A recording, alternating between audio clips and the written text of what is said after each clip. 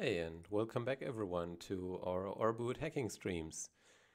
So for today, I have prepared a few things. So we're going to really head on very quick today and look into something called LinuxBoot that I already introduced a bit earlier. But the main point today will be that we're going to skip past a lot of the firmware things that we had been dealing with. So we're not going to look much into oreboot today. I will do a bit of a recap. But yeah, the main goal will be to actually look at the platform from a different perspective, namely from the operating system when it's already booted and passed the firmware. So that should allow for checking on whether everything is set up correctly. And we might also, wish to play around a bit and see what else we may be able to discover. So we had already seen that the documentation on the SoC that we're on is quite sparse. So we don't get to see much there. And we may need to get most of the clues from the actual drivers that are in Linux currently, or in the vendor's fork of Linux, or in their fork of U-boot and so on. So one thing I would like to introduce first, though, is one of the tools that we're going to use, and that's the CPU tool that is already visible here. This is the project website, so it's really just the repository on GitHub. And what CPU is, first of all, it's a command. It's coming from another operating system called Plan 9. That was one of the research operating systems back in the 90s, which was mainly done by the people from Bell Labs. You know, after they had worked on Unix, they wanted to do something fresh again. And then later on, the project was still picked up in a few places, one of which I just coincidentally also ran into. And that will, that will be something we'll see in a bit also. Anyway, so first let's see a bit what this command does and what it's for.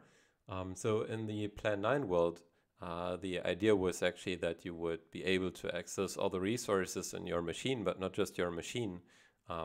Your system would actually be the whole network. So essentially, you would just use all the other machines that are in your network as if they were just your machine, right? So that it just expands naturally. Like, so currently, when let's say you have a desktop machine and you want to access, lots of different interesting peripherals, usually you would just cram in expansion cards, maybe upgrade your CPU at some point, or buy a more powerful GPU. So if you want very fancy graphics, you want to play the latest video games and so on.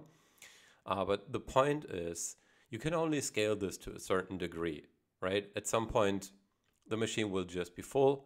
The processor is only running at some maximum clock speed, whatever is the latest processor available at that point. So if you want to make use of more compute resources, you would need to have more machines, essentially. Or, well, in server systems, it's also that you typically find multiple CPUs in one system, so the CPUs are interconnected. Similar to how the cores within one CPU can be interconnected. But still, you would hit the limits at some point, and then the only way to expand again would be to have more machines. And one of the fast interfaces between the machines is, well, the network that we put between them. So usually that would be Ethernet. Today we're up to gigabits, or 2.5 gig is one common thing that you can already find for not such a high price even, and so on. And so now coming back to the CPU command, the idea is that you could just import a CPU from any machine and use it as, if it was on your local system. And now what this allows for is you can do very heavy computation tasks, right? So like, let's say you want to compile a program that is very large, like a web browser, for example. If I were to compile, let's say, Chromium on my laptop machine here, that would probably take like half a day maybe, just because it's so many files that would need to be compiled. And if I could distribute that, then I could do it very, very efficiently. out of a sudden. I mean, you would still need to synchronize, of course, and so on. But that's only one example. There are many other things you could do. And now the next thing, and that's the feature we're going to use of CPU, is you can also access everything else, like the peripherals and so on. So we're going to see that we get CPU D, that is the daemon for CPU, on the VisionFive board. And then we're going to take a look at the system over the network. So I don't need to always, use the same console that we've been using up until now to, interact with the system. But I can do everything remotely then. So it's a bit like an enhanced version of SSH, if you will, because here is now the core difference. With SSH, you would just run remotely already existing programs, right? So you would SSH to a machine. If something doesn't exist, what would you do? You would install it there. But with CPU, you don't need to do this. You can just bring the programs that you already have on your host machine and run them on the remote machine. And now I hope that we will get to this point. If not, then we will resort to having a look at a virtual machine where I've also, set up a RISC-V system already, so, that it's sort of similar. Anyway, so yeah, a brief history of what we've been doing with this CPU command here that runminix ported to the Linux operating system.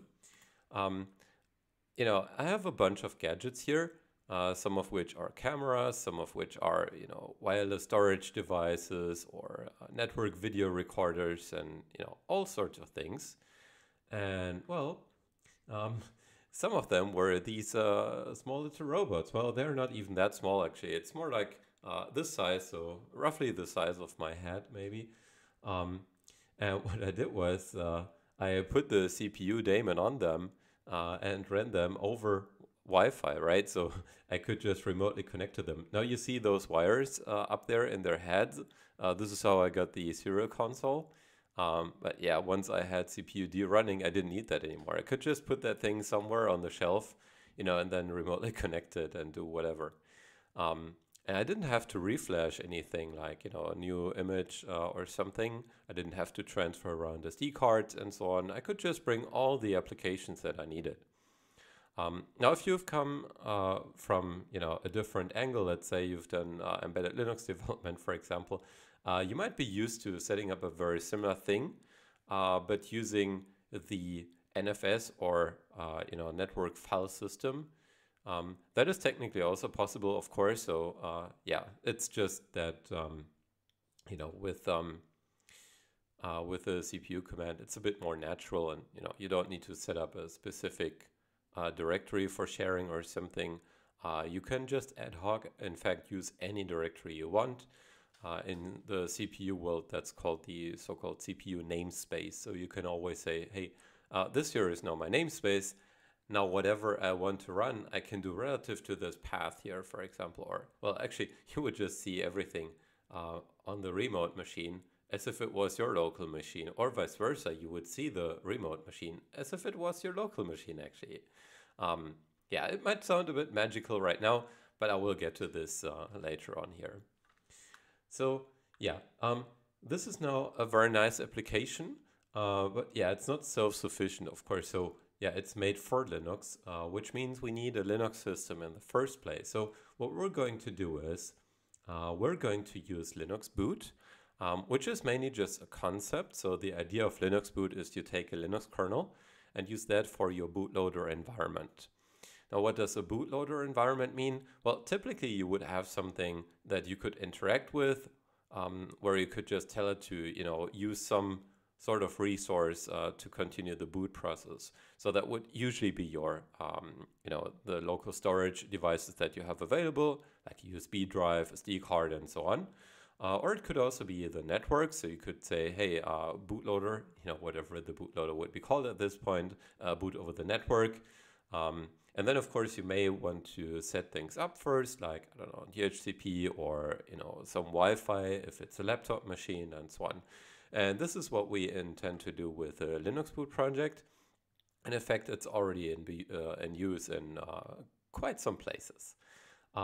Yeah, if you are curious about that, people have given talks on LinuxBoot. If you could just go to the linuxboot.org website, at the very bottom, there are some talks reference and also the repositories and so on. Yeah, but there have also been additional talks, so I have given some which are not yet even listed on the website. I guess I should file a pull request for that. Anyway, yeah, you will definitely find a bunch of resources, you know, if you search, I don't know, on your favorite search engine or directly on YouTube where, you know, you find many recordings. Yeah, you can find lots of things. But yeah, we will just keep this as the underlying concept, and we're going to do exactly what you see down here. So we're now going to use the oreboot stub that we created last time where, you know, we could start running from SRAM. I will show you a few things I've changed now so that I could actually continue with the boot flow. Then we will, via uboot, run LinuxBoot eventually. So it means we're going to run this path here. So we're coming from uboot SPL. SPL means secondary program loader here. Never mind that acronym, it's not really relevant right now. It's the environment from which we can eventually load a kernel like Linux. So we're going to do this, and for that I've prepared an image which is a Linux kernel that includes, let's zoom in here a bit. So that includes an initram file system. So that means, you know, that's the environment where we have our binaries like the CPU daemon, for example, and also a few command line tools that will be a bit handy, I hope, like, you know, the common ls and cat and so on commands that, you know, from many Unix and Unix-like systems. And so we're not going to run this path here. We're not going to boot into another operating system. So yeah, that is something you can do, right? So from the Linux kernel, you can execute another Linux kernel or Windows or whatever you wanted, or, you know, Plan 9 or FreeBSD or whichever. Yeah, that's not what we're going to do. We're going to stay within this initram file system, and we're going to spin up the CPU daemon. And hopefully we will be able to connect over the network. Now the network means I also need to have a bit of a network setup, for which I'm using, you know, one of these fancy USB 3 Ethernet thingies. So, you know, I've already attached all of this here. So I have a bunch of cables lying around here. So yeah, in theory it works, and in practice we will need to see if the LinuxBoot image that I have now is sufficient, and that will mostly boil down to the LinuxBoot configuration. So that's especially the drivers included. I have built for the correct architecture, that's what I can tell so far.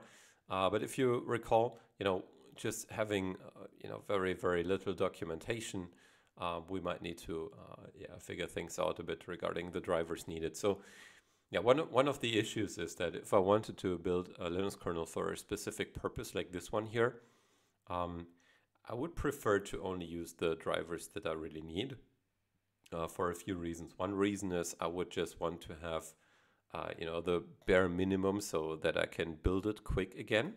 But also that I don't need to transfer much, right? So if I want to transfer it over the network, every megabyte, you know, can cost 1 or more seconds to adapt to the speed of, you know, just iterating over different variants and so on. So yeah, we will have to see.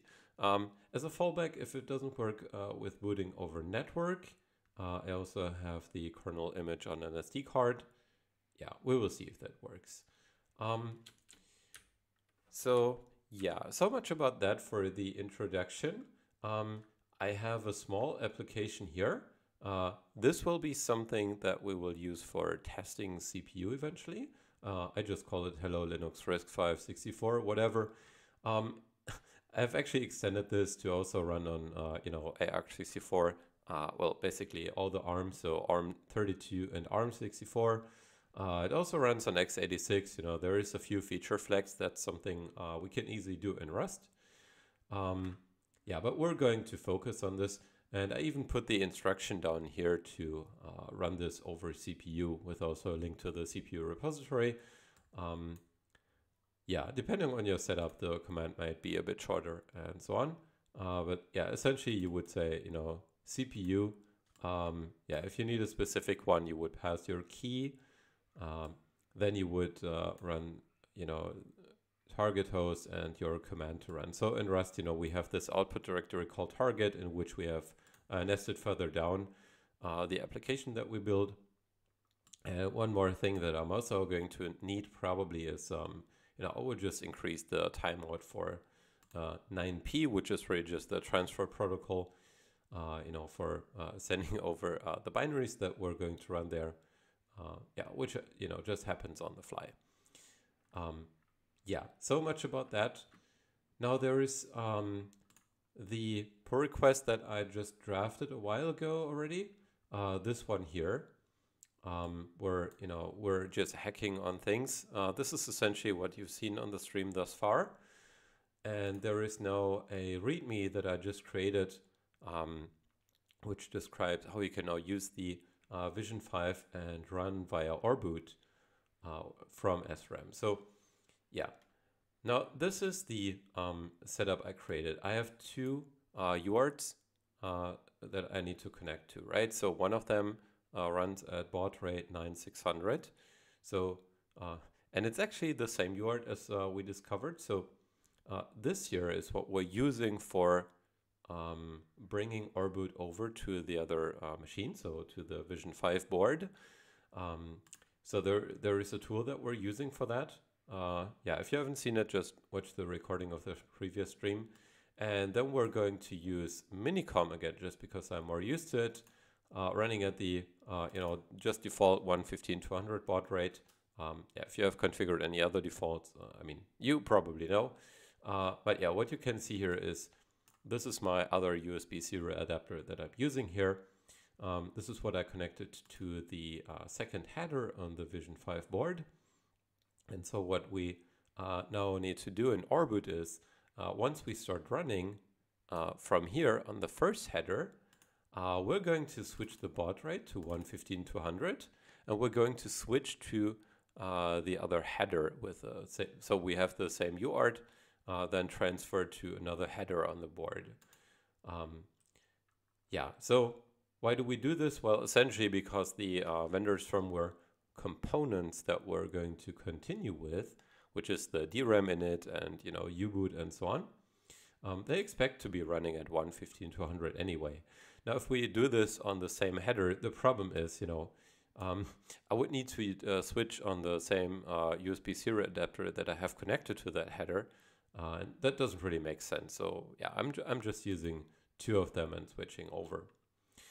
And yeah, so the tools that we're using for that is the JH7100 tools repository that you also see here in this pull request, or well, in the README that I created in this pull request.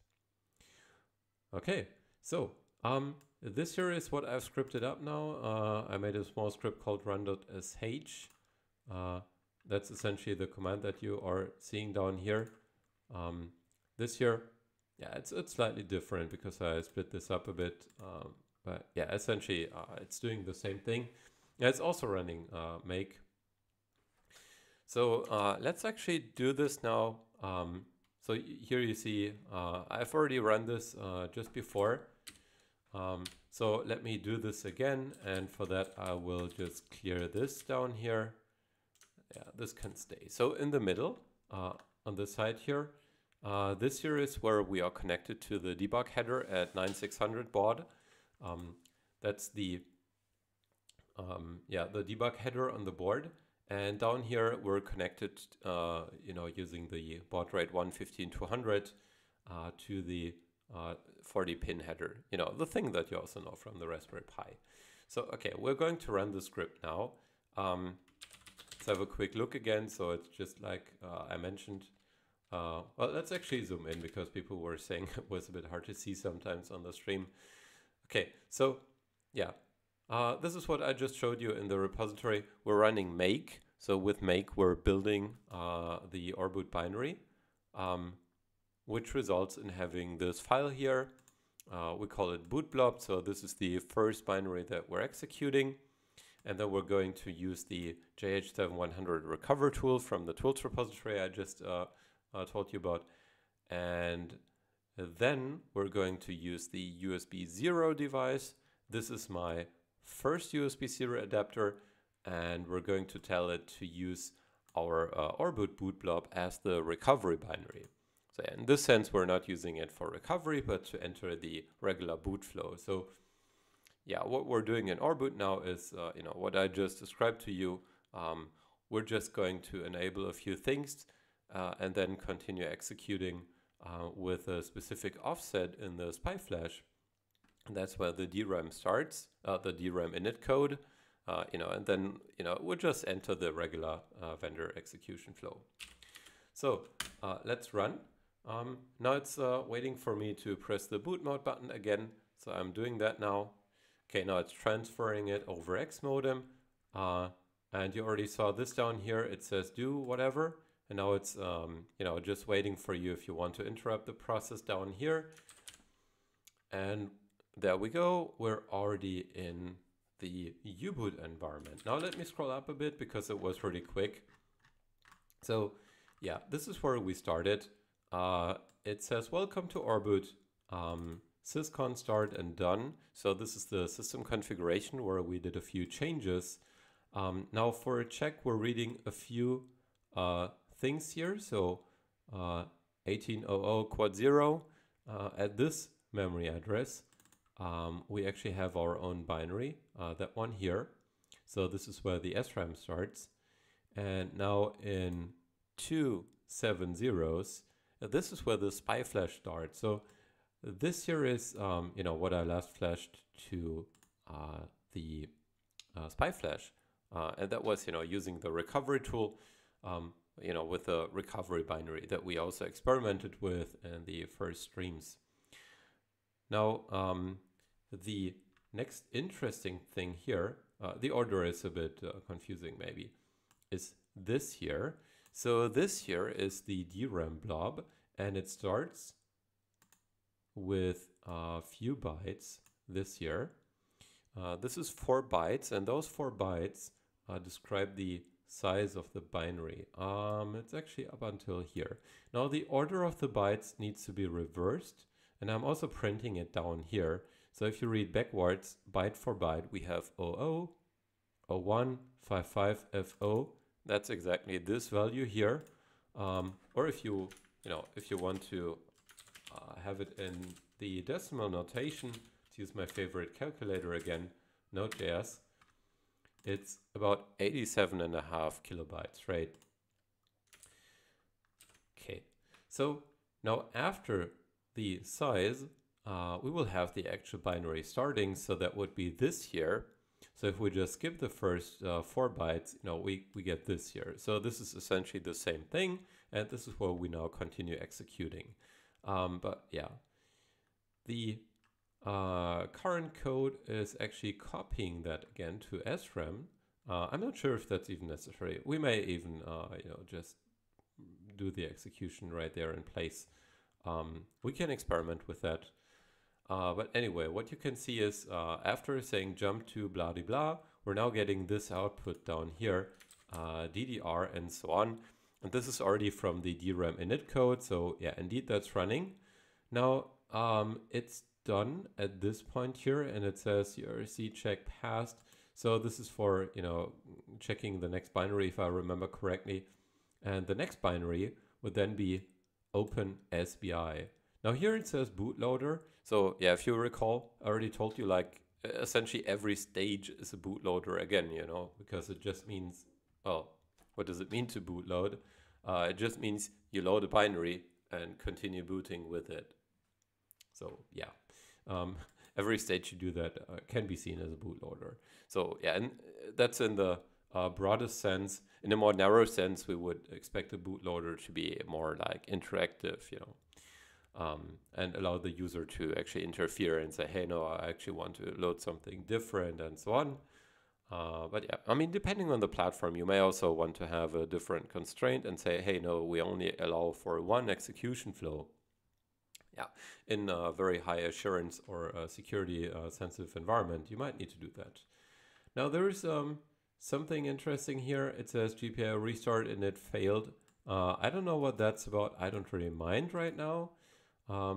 it could be that it's a bit confused because we're, changing the state of the platform to something else than the vendor's firmware would do. Anyway, yeah, it's continuing with the output that we've already seen before, and then handing over to U-boot again, which is still the very same image that was already on the board initially. This is from March 2022, as it seems. Yeah, whatever. It's as I received it when I received the board. Yeah, it's dumping a few more things like details on the SPI flash, for example. Then we have the Ethernet's MAC address. This is something I'm going to copy now for later. Let's make a CPU directory for that actually. And I'm going to write a hosts file. More on that later. I'm just dumping this as a node. So yeah, it continues and it says MMC CDs, whatever, switch to partitions. Okay. But yeah, it looks like I cannot give it any output or something. I don't know what's up with that. Yeah, it might be that it's actually not interactive at this point because we made a change to the platform. So yeah, one thing I'm going to do now is I'm going to reset the board. So we're going to, instead of oreboot, we're going to run the vendor firmware again. So the infamous second boot.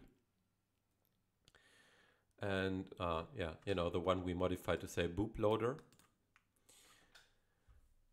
And now this might end up in a bit of a different state. Yeah, indeed. So yeah, we can interact with this now.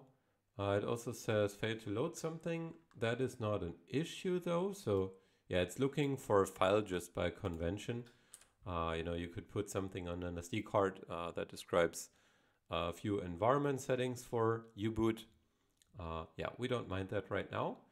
And yeah, I was looking for partitions for some reason. So yeah, I don't know. We're going to try this. So on this SD card, I actually don't have partitions. I don't know if U-boot even supports that. If it doesn't, yeah, we will have to see a bit, maybe find a bit of a different solution. So let's first try to see if we can even interact with the SD card. So there is the MMC command. So you can say MMC list. That will list the MMC devices. Okay, it does find an SD card. Now what can you do? You can say MMC info of the current MMC device. I guess the selected one will be 0, but I don't know if we need to actively select it.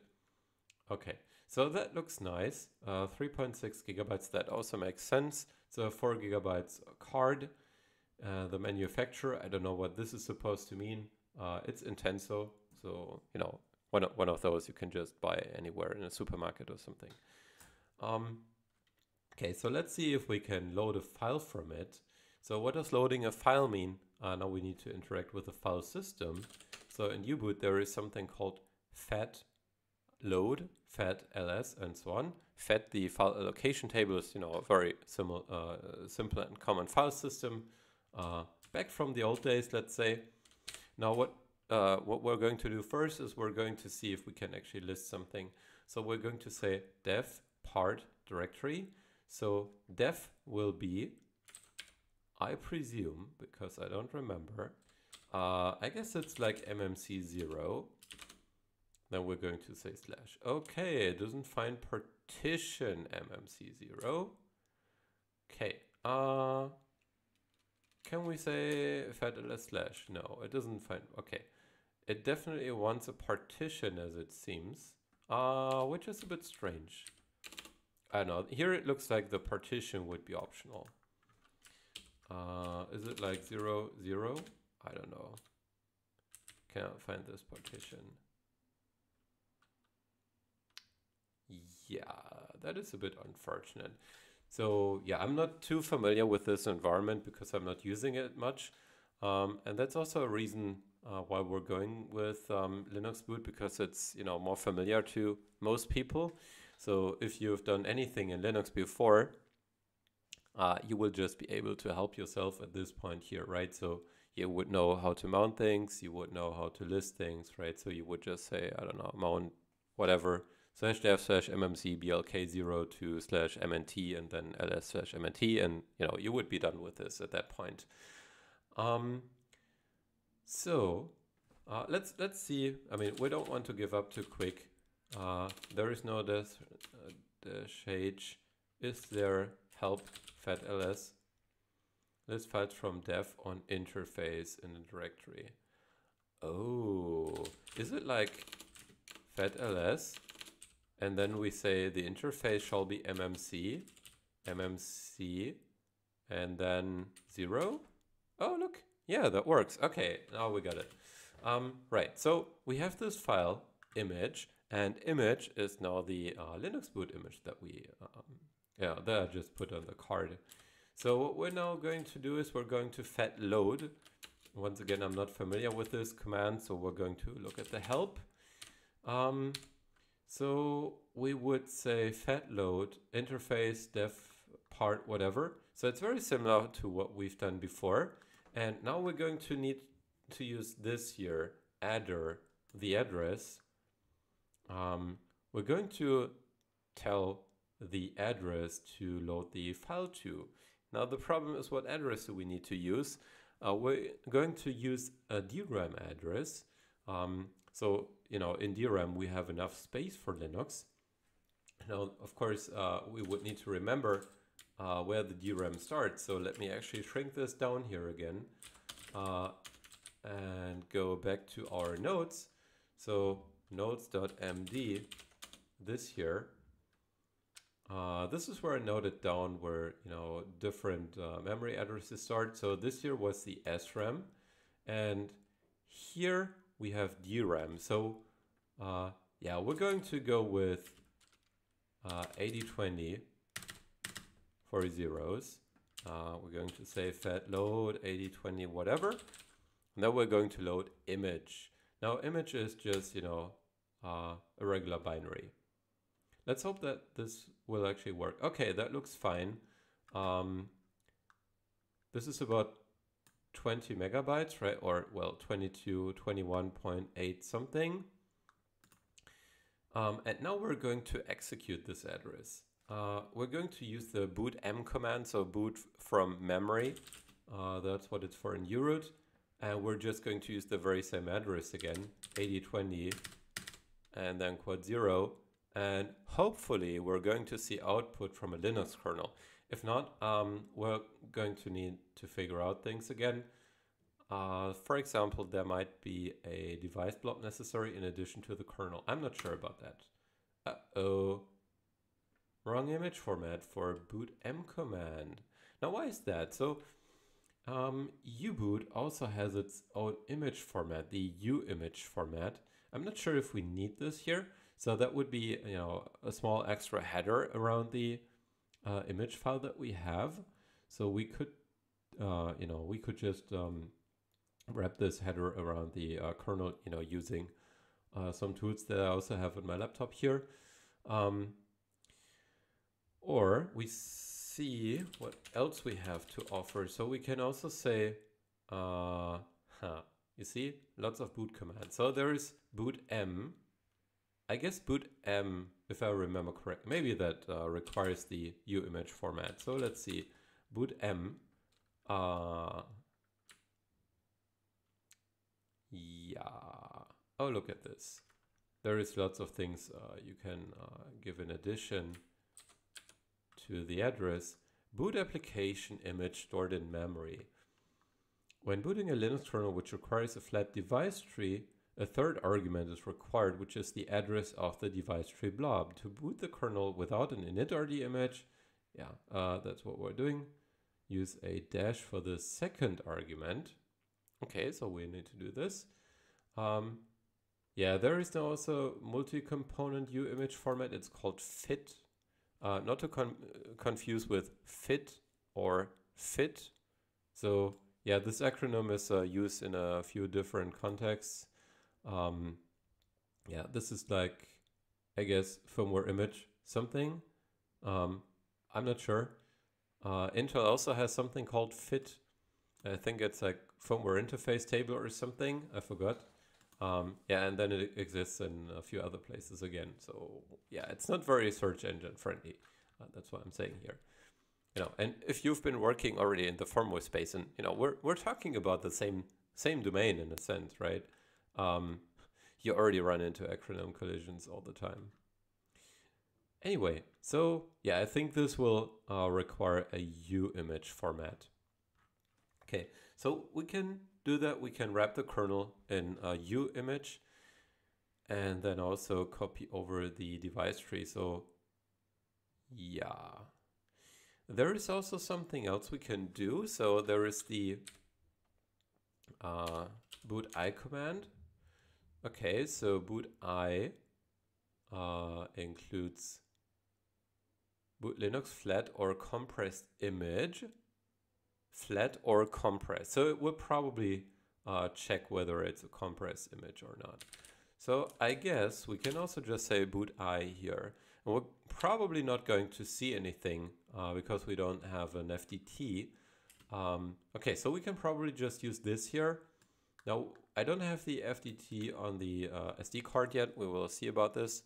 Yeah, let's just see what happens. If it doesn't work, it doesn't work. So it says device tree not found or missing FTT support. Good. So we're going to repeat this again. And of course, we're going to reset the platform for that. And I'm going to plug the SD card now into my laptop. So yeah, done. By the way, if anyone is in the chat, I don't see anything from the chat today. Yeah, I don't know if I've done anything wrong here, but in OBS Studio, at least it says that I'm streaming. So that sounds good. Let me just quickly recheck. So on twitch.tv, yeah, there's also a few other people I watch sometimes. So this here would be me. And then there is also this dashboard thing. So I guess the dashboard should show that I'm currently streaming. Yeah, it says you're live. That is good. Oh, whoa, I have followers.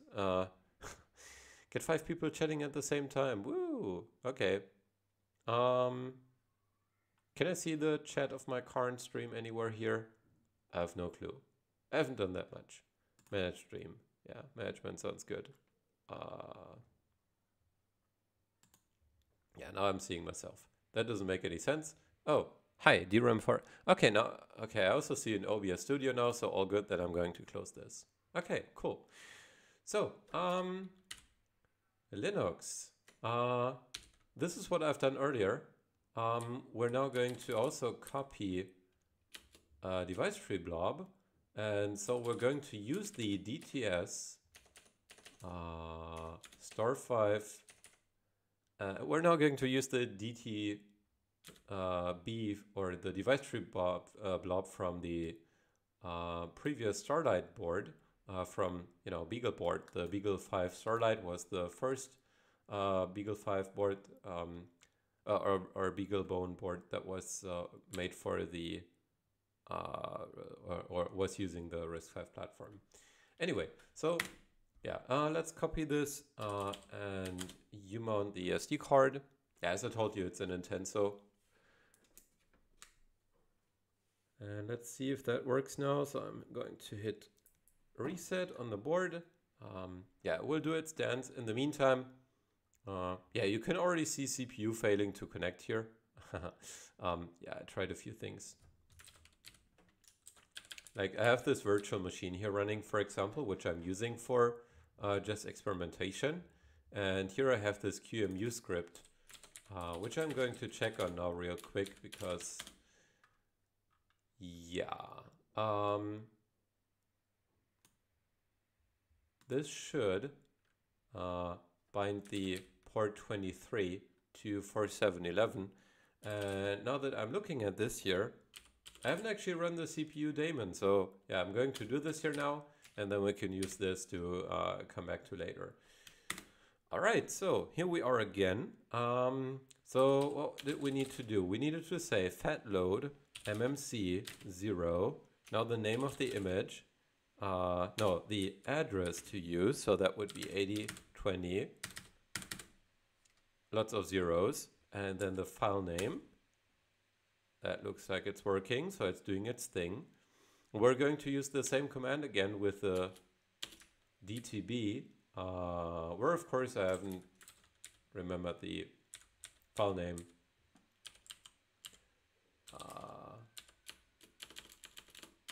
Yeah, this tremendously long string here. Let's actually say ls instead of ls-l. Good, now I can copy this more easily. Okay, so yeah, maybe I will just give it a different name at some point. We're going to use a very high address for this, just so that we don't run into the kernel. Okay, that does not seem to work. Oh, yeah, because we just need the file name. Yeah, I have it on the root. Okay, that looks good. 6 kilobytes sounds reasonable. A device tree isn't that huge after all. And so now we say boot I, this address, dash, because we don't have the init RD, and then this address. And we're going to add this to our nodes because I cannot possibly remember this all the time. So this is now LinuxBoot from SD card. Yeah, I should actually contribute this to your nodes DRAM forever because that's not yet in there. But yeah, it will definitely help people get along. So first command, load the image. Second command, the real thing, load the device tree blob, and then boot. Let's see if it works. Starting kernel. I'm not seeing anything here. Yeah, that's a shame. Well, at least we tried. Yeah, I'm very sure it's not about the image format because it's not complaining now. And I guess it would just see if there is a compressed image. So probably we could just give it the image.gz also. So Linux always also builds compressed images when you build an image. You know, by default, you would also have image.gz. For the RISC-V platform, for other platforms, you know, it might differ a bit. Yeah, anyway, that is not going anywhere, which might be due to the device tree blob. So we're going to try at least one thing now. So I put a link here in the notes. So this here is the Linux fork from StarFive, and somebody was just so nice recently to add some instructions here. And if we look in the commits, there is also a dev config and a DTS. So there is a full JH7100 Starlight whatever this year. So we are going to download this file. Wow. Oh wow, there is a bunch going on here. Okay, so we're not going to download this file. Instead, we're going to download this patch here, and we're going to apply it to my local copy of Linux. Yeah, in the meantime, I will just turn off the board because it's always getting so warm for whatever reason. So, patch dash p1 18 whatever. I guess this will apply. If it doesn't, no idea. Oh, of course that didn't work. Huh. That is a shame. That was the only thing I could assume would fail. So this is the like DTSI is like an include file. So essentially it's, you know, like a template that you would extend with, or you would be based on for writing a specific device tree for a file. And we're going to use NeoVim now. So I just, you know, switched from Vim to NeoVim again for whatever reason. And let's see, where do we have the collisions? Do we even have many collisions? So it looks like it's mostly collision No, wait. Most of the hunks actually applied. Yeah, right. So this here is not like... Okay, instead of using the patch command, you know what? We're going to say git stash and git stash drop. Instead of using the patch command, we're going to say git am. So this will also apply the patch. And of course, some things that already exist will not work. So, okay, we're going to abort this and do it the brutal way. So I'm going to just remove this directory, check out the directory, and if you're using the modern git commands, I don't know how to use them, so I don't care. Git status, now we're on a clean state again. We're going to git am the patch again, and we're getting the same collisions. But now I can actually edit this file and I will see the collisions there because of the way that Git presents them, which is a bit different from the regular patch command, I think. Or don't I? Wait, am I looking at the right file even? So we're going to look at this here, and vim patch does not apply. Huh, maybe git am actually does something similar to whatever. I don't know. Oh, it says show current patch equals diff to see the failed patch. Okay, yeah, let's just follow the hint in a different color. Sounds very intriguing. Okay, great. So now what's the problem here? Where do I see the failing part? This looks like everything.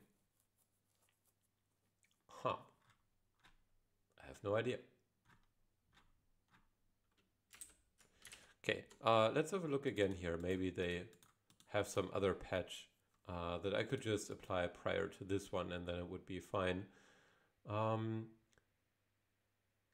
DRM, whatever. Oh, I guess they have a few things which will not apply to me. DT bindings. Uh-oh. Huh, too much things going on here.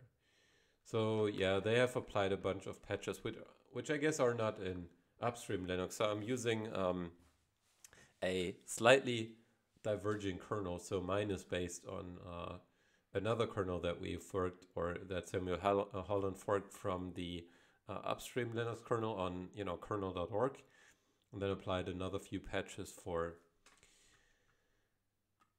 the D1 SoC from Allwinner. So that's the other thing I'm also working on sometimes. Yeah, at some point when you're juggling with too many kernels,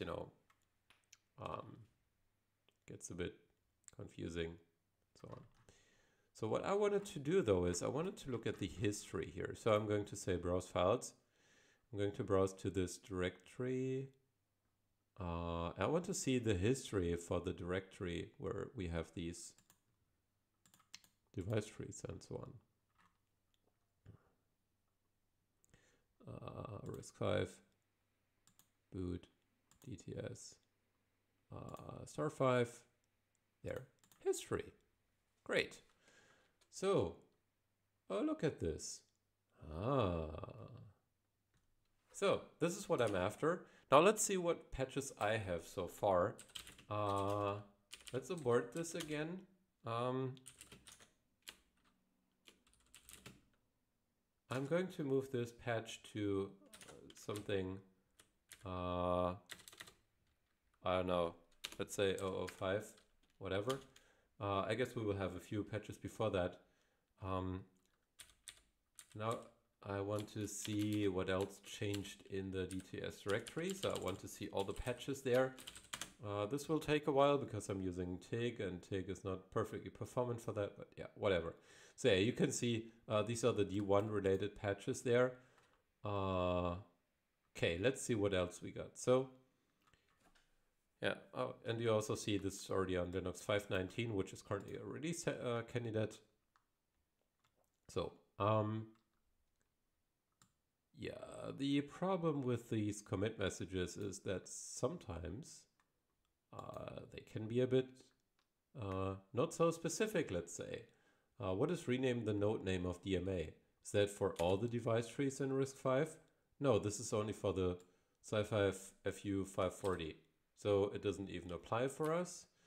What else do we see here?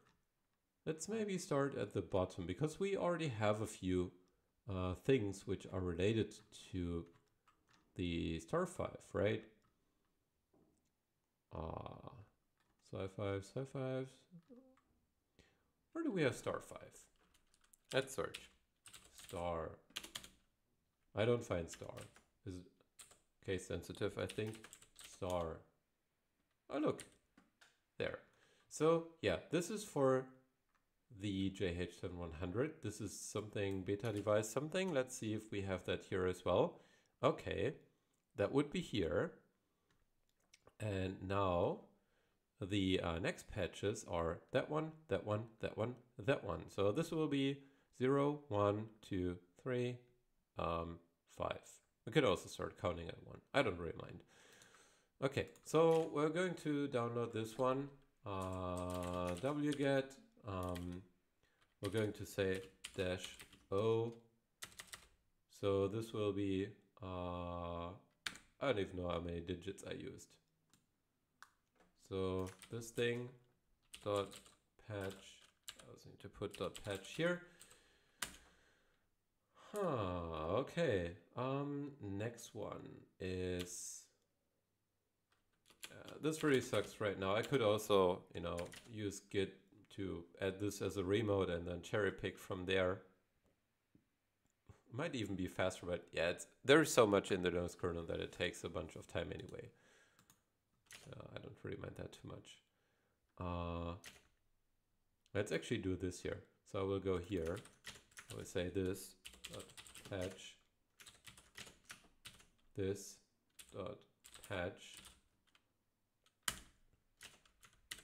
Go back again and do the same with the next one. So we're going to use wget -o. But this is now 002 dash blah dot patch.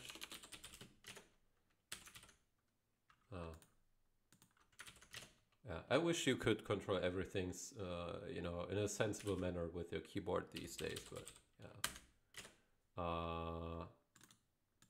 Some people working on interfaces like user interfaces think otherwise, it seems. So wget -o, this is now 003 dot patch dot patch. Uh-oh.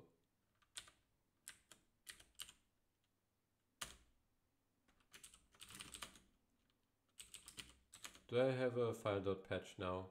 Whatever I did there. Oh, what the heck is this here? Huh, fancy. I accidentally put a space somewhere here. Yeah, whatever, it looks fine. So I'm going to say git am 000 something, 001 something, and so on. Git am 000. Huh, applying, okay. Git am 001. I know I can also do this in a batch, but I forgot how. Git am 003. Git am 005. Great. Okay, I'm going to rebuild this. So we need to cross-compile here, right? So I already set this up here. I tried using the VisionFive Freedom toolchain at some point here. It doesn't work, of course. So this is now with the upstream kernel. So I'm using this here for actually compiling. So you see this here is commented out. That would be from the Freedom toolchain. Now that one here is the toolchain I got from just stock Ubuntu, or well, Pop OS here, but it's essentially the same thing. We need to say arg equals RISC-V, because I'm on x86 here, so it knows what to use. Yeah, I'm going to just use a ton of resources for that, and it doesn't really matter because all we're going to see is now rebuilding the device tree and nothing else changed. So when I run build.sh, oh, it's running into problems. Great. Okay, so yeah, in theory, this could have worked. Okay, what's the problem here? DT bindings reset StarFive JH7100 audio. So what we're going to do is, we don't care about audio. We're just going to comment out audio. I don't want to waste time on this. Okay, so we're going to use NeoVim, audio. I guess something is also referencing audio then. Yeah, now we got a syntax. Why is that a syntax error? Wait, what? How is there a syntax error now? I don't really understand device trees too much. I mean, roughly, conceptually, I do, but yeah, you need to get used to it. So yeah, one thing you always need to keep in mind is device trees are designed for a monolithic concept, right? So whatever you put in a device tree describes for your target whatever kernel or something, or U-boot can also use device tree. It describes something in a very, human readable manner and so on, but it means the other side would need to understand the very specific expression that you're using. So if you call something whatever, the other side needs to know how to pick up whatever and make something out of it. And the drivers to bind to and so on. So you always need to say, like, I don't know, compatible equals something, and that's how you, like this here. That's how you actually know what platform you're on and so on. Okay, so 273, syntax error. 273, clocks equals. Okay, so I'm not including, so this here is I2S, this is something for audio, which we're not including now. And now it's saying it's a syntax error, but it doesn't really make sense because syntactically, this would always be valid in a sense, but now it's not valid because it doesn't have some of this stuff like the audio clock here. So yeah, this is a bit of an issue with the device tree language. Anyway, so we don't need this. There is some other reference to audio and another one. So why does, I guess the syntax highlighting is broken here. Anyway, we're going to just spdiff dmic. I forgot what dmic is, but we're going to comment out all of this stuff here. Now we're going to wonder why it stopped here somewhere. No, it actually didn't. Okay, that was really just the syntax highlighting. So we're going to build again, and what do we get? 493 PW. Yeah, 493.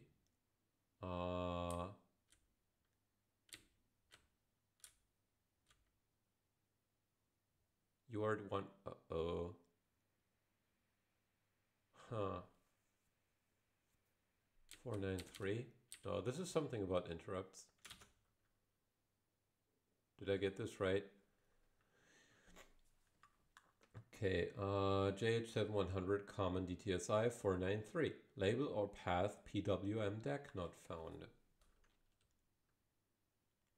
Are we looking at the same line 493?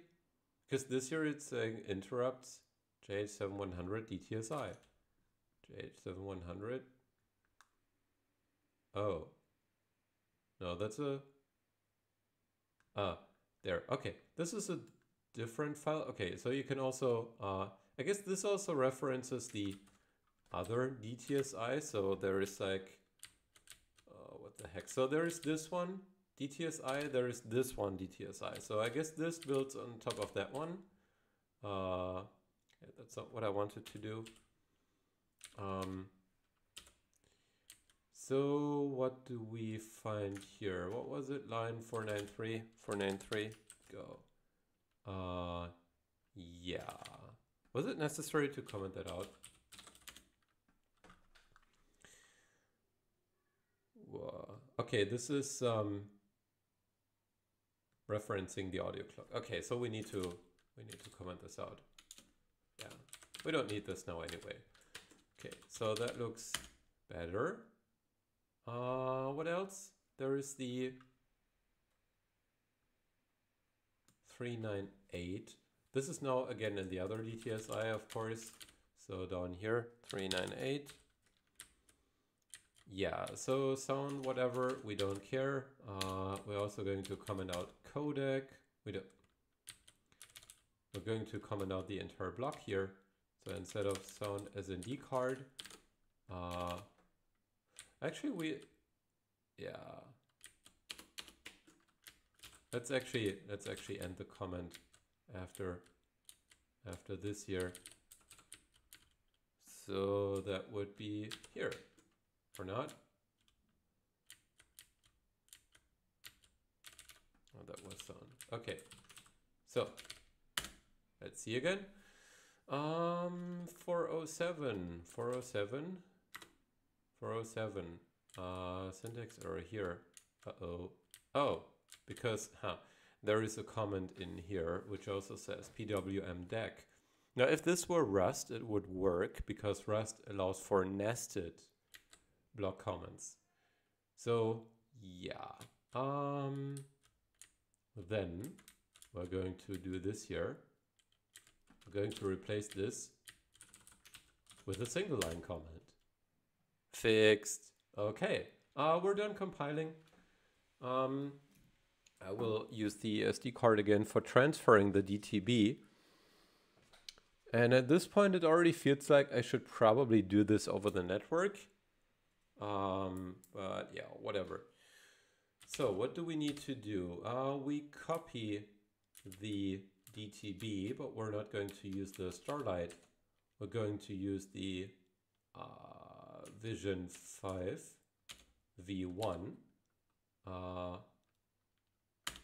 there. What was the name? VisionFive something. This year. Okay. Yeah. Technically, I don't have to unmount because I waited long enough, but you never know. Better always unmount. I know people who had issues where, they forgot that part. So now we're about to approach the end of the stream in a bit. So we haven't gotten too far, which is a bit of a shame.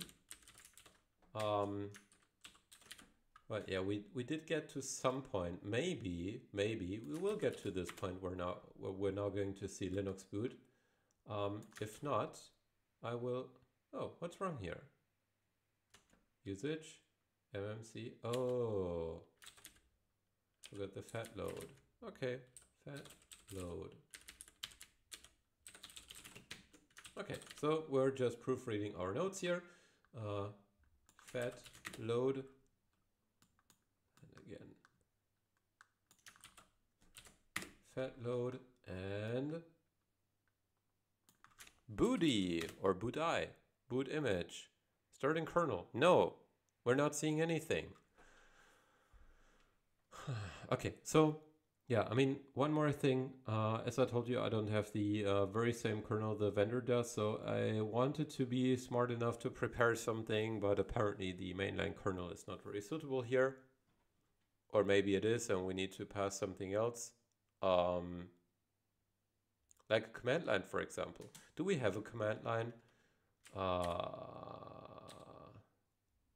Okay, let's just do this real quick. So this is something we can also try. So we're going to say command line UEFI run. Who needs UEFI? So UEFI is legacy, right? We don't use this anymore. We're using LinuxBoot nowadays. UEFI is also way too complicated and error prone to set up and so on. And if you've been watching the news, there are so many vulnerabilities in the vendor firmware based on UEFI discovered now, which in part are just design flaws within UEFI. Anyway, what do? We're going to say console equals tty as 0. I'm not sure if that will be sufficient. Anyway, so this means I will need to rebuild my kernel. We can technically also pass the well, we can also pass the command line from uboot. So yeah, I will show you how that works. I actually didn't want that. Come on. Okay. I wish you could just say return and it would just continue. I don't really want to have this timeout. I mean, it's good to have the timeout for interacting, but if I don't want to interact, I would like to just skip it. Okay, so we're going to use the same commands again, and then we're going to look at env, the boot environment. So the environment is like, you know, lots of environment variables, and at some point there should be a command line thing. So it's just called a bit different here. What do they call it again?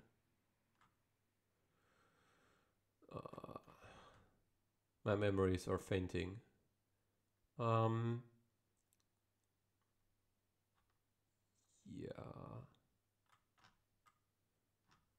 I would probably recognize it if I saw it.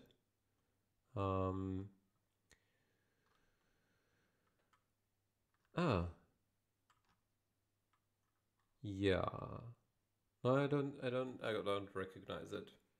Okay, so what we're going to do is we're going to look at some nodes I did for some other hack project where, you know, I already did a lot with UBoot. So this is in my Orange CMS repositories and it's called ARM CPU. So I did things with ARM on the, with CPU and the ARM platform. Right, so boot args, this is what we're looking for. And boot args, printenv, boot args, boot args not defined. So we're going to say setenv boot args, and we're going to say console equals ttys0. Now we have boot args. Okay, so we've already loaded the kernel image. I'm not sure about the DTB. It doesn't hurt to load it again. We're going to booty again, and hopefully we're going to see some output. No, we don't. What a shame. Okay, so let's resort to the fallback plan, which is what I prepared the below thing for.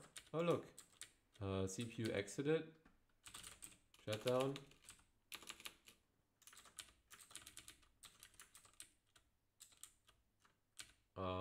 Okay. Yeah, whatever happened here, I guess it's because of the resizing. It should, I don't know. Output line suppressed due to rate limiting. Okay. Yeah, that could also be because it's a virtual machine. I did type CPU d-in. Okay, so this is the Elvis shell. That thing is also sometimes a bit of a troublesome thing. Yeah. Reset, clear, whatever. Help. Yeah, that doesn't want to work, so we're just going to kill all QEMU system RISC-V and restart the VM, and then I'm going to show you what should actually happen. So, on the left hand side we have UART. That's the environment that we're using. So we're now going to say CPU d-init. It's now going to do its automated network setup, whatever. This is now just coming from QEMU, so I configured QEMU to have you know, this address range here. If you want to see it again, here is the QEMU script. So I'm saying netdev user. So this is how you can give a network interface to the virtual machine. I'm going to bind to my local machine's port 4711. I'm taking the port 23 that is in the virtual machine. And what I'm now going to do is I'm going to run a little binary that I made and another one that I made. So yeah, this now needs to also get the port number. And yeah, we also have it here. So here we're going to say CPU rv.sh. This is for the hello program I told you about earlier. So what this should do is now it will just, you know, check a few registers. So in RISC-V, there are a few registers that are a bit special, the so-called CSRs, or control and status registers. And then there is also a bunch of other things I'm just reading out, like you know, the CPU information, the memory information, and I forgot what. Anyway, when this is done, we should see some output. Now, because this is a virtual machine, this is now with QEMU6. I haven't yet figured out to how to have the KVM acceleration. Oh wow! Oh no, this is so unhappy. What is happening here? What is happening? I think we saw this earlier as well. Uh-oh.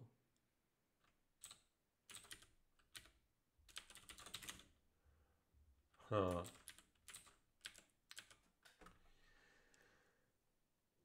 Yeah, invalid packing. I have no idea what is going on here right now. That might be, because I'm actually not providing memory to the machine here, explicitly, right? So if you look at the QEMU script file, I'm not saying anything about the size. So let's say, how do we supply memory again? Is it lowercase m? We're going to give it a gigabyte of memory. Going to kill it again. And run it again. Yeah, I hope this will now end up better. If it doesn't, it could also be because of the kernel configuration. And if that remains an issue, I still have another kernel prepared for doing this. So this here is actually now the same kernel that I'm also trying to run on the VisionFive board. It's built for multiple SoCs, so that includes QEMU. Ah, look, now it works. Okay, yeah, it was really just the amount of memory. Is 822 whatever high enough in decimal looks enough for yeah, right. So yeah, the address I was providing for the DTB is yeah, indeed more than 30 megabytes behind the Linux kernel, or well, 30 megabytes starting from DRAM, and the Linux kernel would start at like, I think 2 megabytes or something. And with its like 20 something, yeah, that would be definitely sufficient. Yeah, I don't know. We'll get back to that at some point. Maybe I will just figure it out in the meantime. Okay, so now you're seeing how it works with CPU-D. So I can just run a command that I have on my machine here. Now this is in the target directory. This program is on my local machine, and I'm running it with the environment of the remote machine. So what this means is I'm now also seeing the information from the remote machine, which is the CPU info, R64 IMA FTC, and SV57, which means we have 57 bits for you know, the MMU space. So you know, we can address up to 2 to the 57 whatever, many bytes or bits of memory. It's actually bytes, so 2 to the 57 is many bytes. Yeah, total memory is the 1 gigabyte that we provided, right? So this here is, we do this in hex. I have a hex command, right? So this is not exactly the 1 gigabyte, because you know, some parts are used for something else. Yeah, but it's roughly a gigabyte that we get for the system to use. I'm also printing the command line. So the command line is, oh, actually what we just built into the kernel. So we're saying console equals tty0. And apparently that doesn't mess up the machine. So we're still seeing output here. Yeah, and this here is now the commit hash that we're currently on. So if we say git show, you know, head, we should see the same thing. So dbab whatever, that is exactly the same thing. Yeah, and that's all the program is doing. Now I have something else in the makings. I want to show that very quickly as well.